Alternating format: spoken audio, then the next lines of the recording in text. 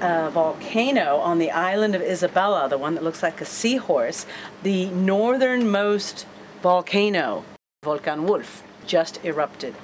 And it hasn't erupted in the last 33 years. The last eruption was 1982.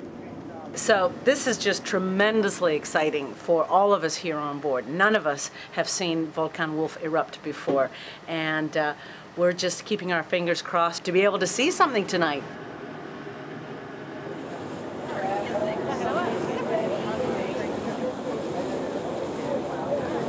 We're looking at a volcano that just erupted, and we think it's so cool. I mean, it's pretty much the coolest happy hour.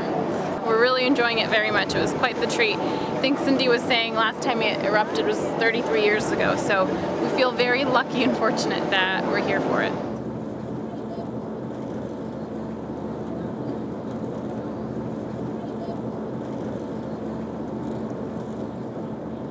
This has been really, really remarkable. To see this site of our largest volcano, our tallest volcano, with multiple rivers of lava coming down the side, and of course the reflection of the clouds above, it really is, it's a once-in-a-lifetime experience.